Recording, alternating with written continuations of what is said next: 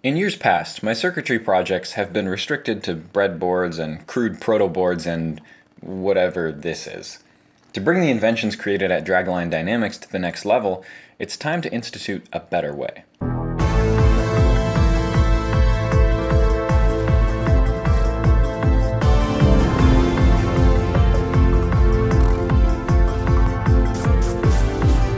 This is a circuit board stock. It's a fiberglass sheet coated with copper. And this is a customized Genmitsu 3018 CNC mill. I've already tested this machine out with various aluminum parts, but we can also use it on circuit board stock.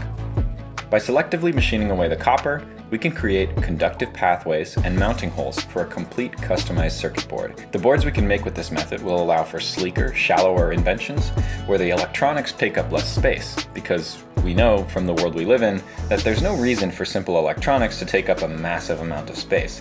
At least, that's the theory. We start by designing the circuits we want to create.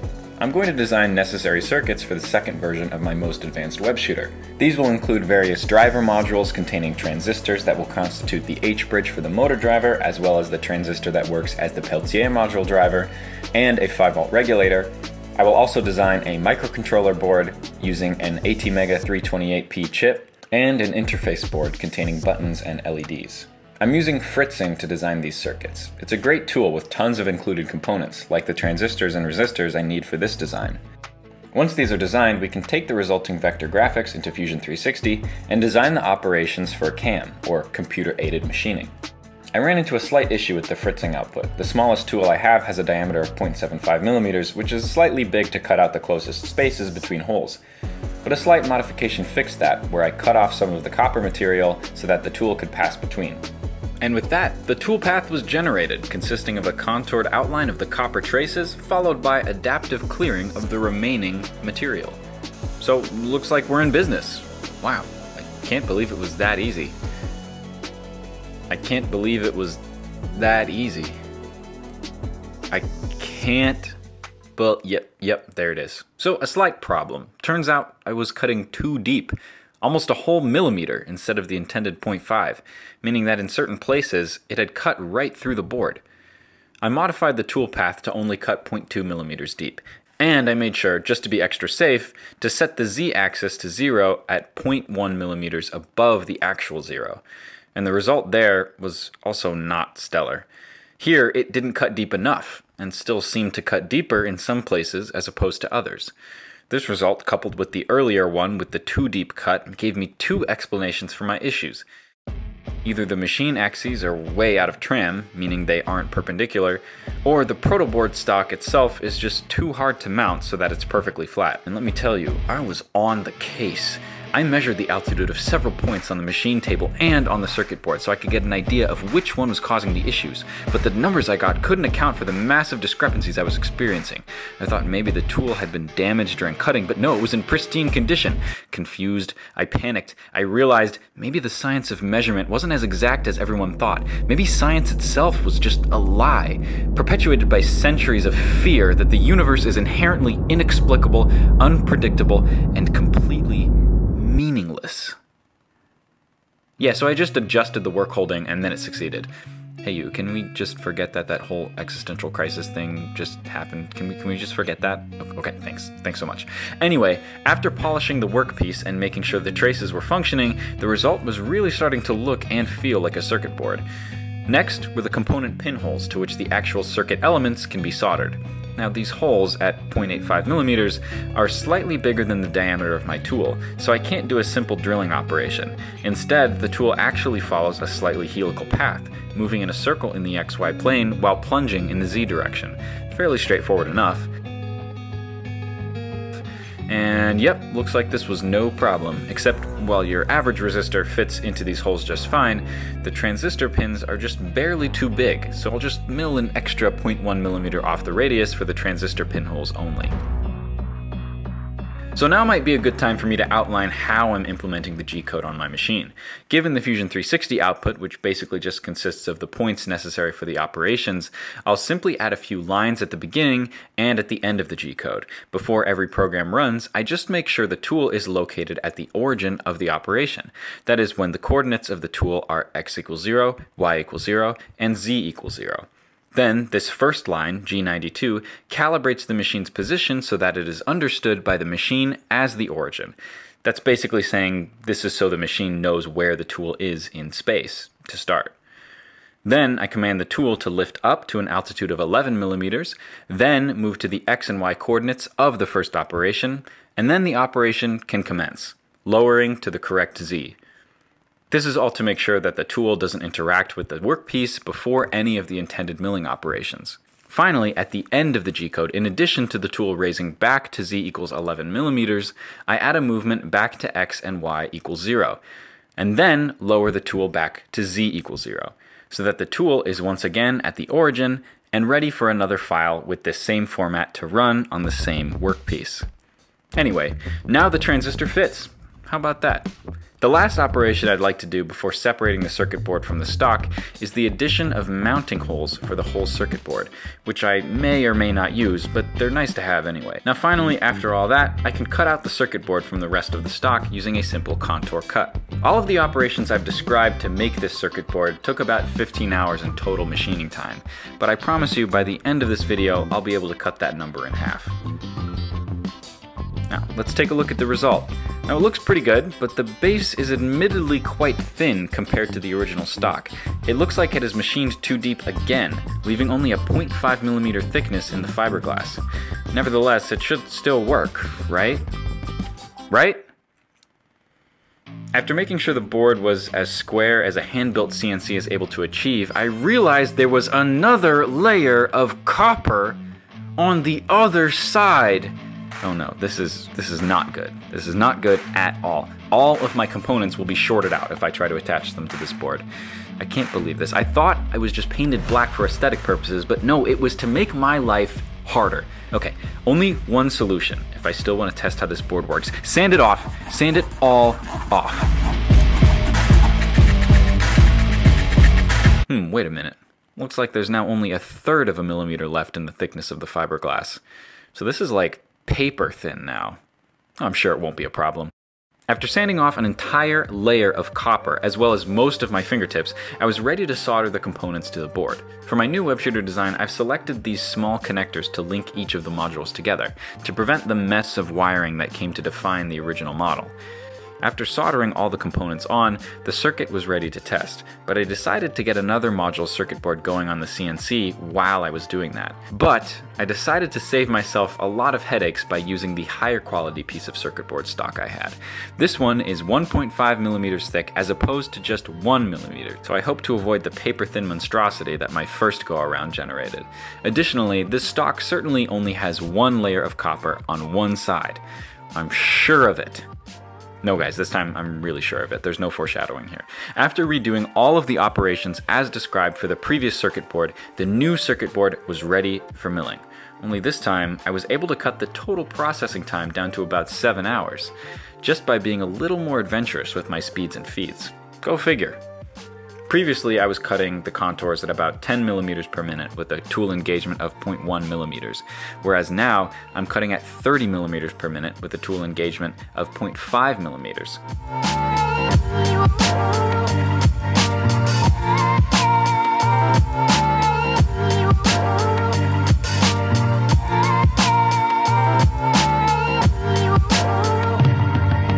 Additionally, instead of doing the final cutout with multiple altitude step downs, I did it with a single depth, and I'm surprised and pleased to say this 100% worked. Alright, so I was testing this out, and interesting things happened. So let's go through the positives. So there's two things on this board. This is the third driver module for the WebShooter. There's two things. There's the temperature driver, which consists of a single MOSFET, that's this one right here, and then there's the 5-volt regulator for the digital logic, which is this right here. And so what I can tell you is that, let's see, this is the output of the 5-volt. Between this and ground, we do indeed get 5 volts, or close enough, but the issue is that the temperature driver doesn't work, As you can see, I'm trying it with a Peltier module. So I did some investigating and I found out that one of the traces on the circuit board is erroneous. So basically, you see the trace going, so this is the underside of the bipolar junction transistor. Middle pin of that BJT is the base of that transistor. And you can see I have it going from this resistor, which goes to the input of the driver, just as it's supposed to. So that's supposed to go to the base of the BJT. Then I have it going to the gate of the driver of that transistor. That is wrong. It's supposed to not go there. In fact, the gate is actually supposed to be connected to the other resistor. It's supposed to be connected here, which is the collector. So this trace should be going here, not here. Okay, so that mistake was a pretty dumb mistake. It basically turns my intended driver circuit from this to this, and this doesn't make any sense. Luckily, I had an operation that could eliminate the incorrect trace, which I could then correct during soldering. It's not ideal, but it will save me a lot of time.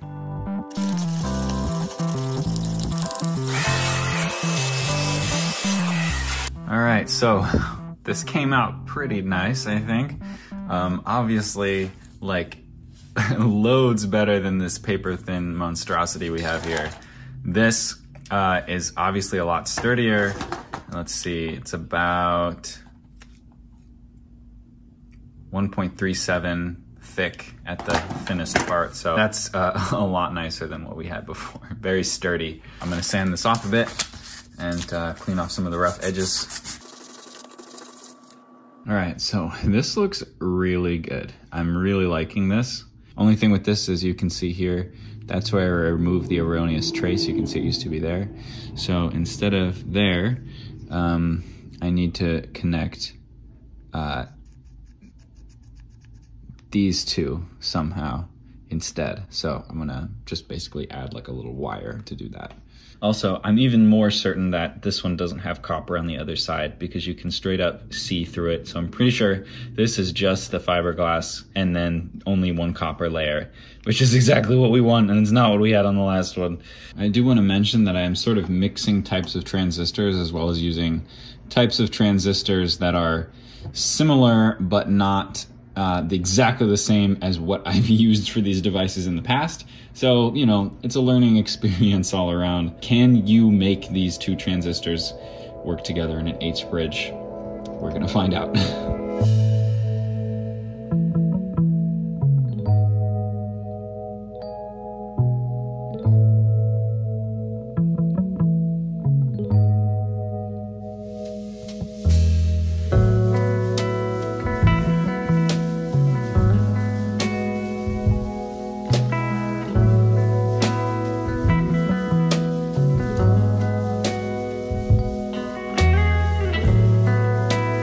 So here's the finished driver 2 board. This is 1/2 of the H-bridge that controls the motor. So as you can see, very low profile. Definitely just gonna be like one of many modules that goes around the wrist like so. Obviously, we've yet to see if it actually works. I'm gonna get another program running on the CNC overnight, and then hopefully I can start to put some of these together and start to see if they work. I mean, I can't think of a reason it won't work. Whatever the outcome, we will learn something, and that's the most important thing, isn't it? Okay, so as you guys can see, my desk has gotten pretty messy, but we've done some more circuit boards here, as you can see. So this one is done. A new version of the 3rd driver module that originally was this awful one. We have the 1st driver module, button pad, LCD screen, and LED panel, and just finished on the CNC controller circuit board. On here will be mounted the microcontroller integrated circuit. We're no longer using Arduino, we're simply using Arduino compatible microcontroller chips so that our designs can be much smaller. So this video is already pretty long, so I think the assembling and testing of these will have to wait for another time. Sorry about that, guys, and sorry about the noise. That's the next video. We at least are making pretty nice circuit boards. I haven't finished these yet. This one's been polished, so the shine is quite nice. I'm sure it'll solder very well. This one's soldered fantastically. There's also a motor module and the main module, of course, but those are pretty straightforward compared to these. I'll show you what the modules are supposed to look like. Okay, so basically the idea is going to be you have the main module here with the web fluid inside. Watch my original video if you haven't. It's going to be pretty much the same except more reliable and expertly put together. And then you have these modules around the side. So basically my approach now is, number one, more compact circuitry using these custom circuit boards, and spread out the electronics more in longitude and latitude. Oh, that's my suit battery is done charging. So yeah, it'll look something like this with the modules wrapped around the side. If you think about sort of the classic, like, sort of ribbed web shooter design, or like Ben Riley, where you have the cartridges around the end like a carousel. I have a cool video on sort of a variation on that, by the way, that you should definitely watch. Yeah, so it's basically just gonna look something like this. The actual design is not finished yet, but I figured the circuitry would be a big bottleneck. So I still have to design circuits for this one. That one should be really straightforward compared to the other ones. Then design the casing for each one. The hardest part is probably going to be machining an aluminum body here. If I can't get that done in time, I will just provide the original aluminum body and figure out how to use that. That's the same aluminum body that you've seen me use for the past year. The original video for that one is almost a year old now. Yeah, that's basically the plan. So I hope you guys enjoyed. Make sure to, if you haven't already, this is the web shooter that I am raffling off currently. The current raffle participants you can see on the screen. These people basically entered by donating at least $50 to my Patreon. Trust me, this web shooter will be worth a lot more than $50. Don't worry, I'm gonna make sure you have everything you need to make it work, including web fluid and canisters, cartridges, and the like. I'm hoping to do the drawing on December 1st. I'm definitely in crunch time for designing this thing right now. I'm gonna do my best, and then I'm hopefully gonna get it out to people by Christmas. Yeah, I hope you guys enjoyed, and if you didn't, then I hope you watched till the end. And which I guess you would only do if you hated yourself. I'm sorry, it's really late. So I'm just gonna sign off. Stay safe, stay amazing, and I'll see you guys in the next one. There's a lot of cool stuff coming. I can't wait for you to see it. Okay, bye-bye.